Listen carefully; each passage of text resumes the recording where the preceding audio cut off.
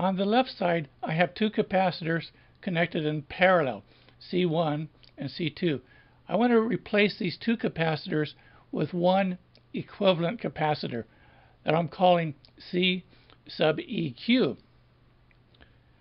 Let's presume that initially all the capacitors have no charge, and I'm going to add some charge. I'm going to add 1 coulomb, and I will develop a voltage V. On the equivalent capacitor, I'm going to do the same. I'm going to add 1 coulomb of charge and develop a voltage V. Since the capacitors are equivalent, the voltages will be the same.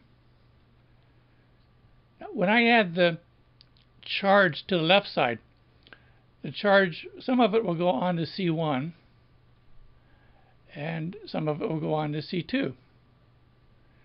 The larger capacitor will consume most of the charge. So let's see if we can derive an equation for the equivalent capacitor. Now recall that the charge on a capacitor Q is equal to the capacitance times the voltage across the capacitor.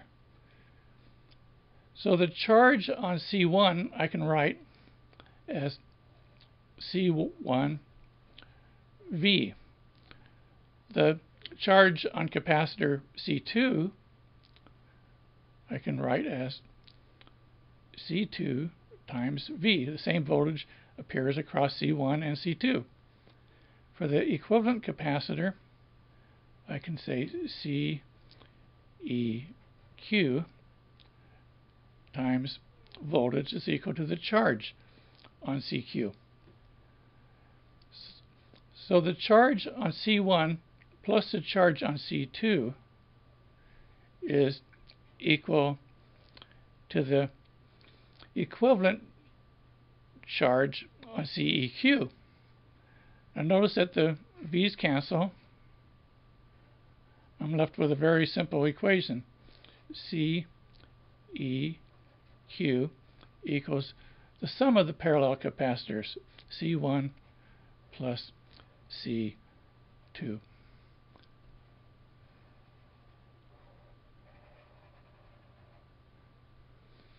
So for capacitors connected in parallel, to get the equivalent capacitor, you just add the two together. Let me erase this. Now let's do the same thing for series capacitors. On the top, I have C1 and C2 connected in series. I'm going to inject a current of 1 amp into the left side for 1 second. And below, I have an equivalent capacitor that replaces C1 and C2 with one capacitor called CEQ. And again, I'm going to inject 1 amp for 1 second into CEQ. Since they are equivalent, I will get a voltage V at this terminal and the same voltage V on the capacitor at the bottom. Now note that as I inject this 1 amp for 1 second, I get current flow into C1 and out of C1 into C2 and out of C2 into ground. So the same current flows in C1 and C2. So the same charge accumulates on C1 and C2, which I'll call Q, and Q on C2. The same thing happens to CE equivalent down below. I run 1 amp for 1 second and I develop a charge on CEQ. So all the capacitors receive the same charge. So let's see if we can derive an equation for the equivalent capacitor to C1 and C2. Now, let's recall that charge is equal to the capacitance times the voltage across the capacitor. So the voltage across C2 I'll call V2, and the voltage across C1 I will call V1. So the total voltage is the sum of V2 and V1. So the V is equal to V1 plus V2. We can solve the top equation for voltage. If we do that, we get voltage is equal to Q divided by capacitance. So let's replace V in this equation for the CEQ. So in that case, I have the voltage is charge divided by CEQ, and that's equal to the V1, which I can write as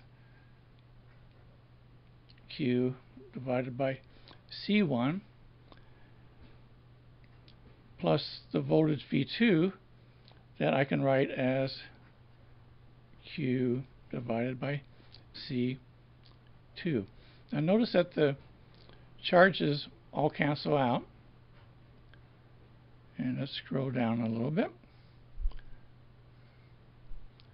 and I'm left with 1 over CEQ is equal to 1 over C1 plus 1 over C2. I can solve this for CEQ. CEQ equals 1 divided by 1 over C1 plus 1 over C2. Now I can multiply the numerator and the denominator by the same value, and it won't change the equation. So let's multiply the numerator by C1 times C2, and do the same thing for the denominator, C1 times C2, and I get C equivalent is equal to C1 times C2. C1 will cancel. I'll be left with C2 plus C1. So the answer for the equivalent capacitor is the product of the two capacitors divided by the sum of the two capacitors. Very similar to the equation we got for resistors in parallel.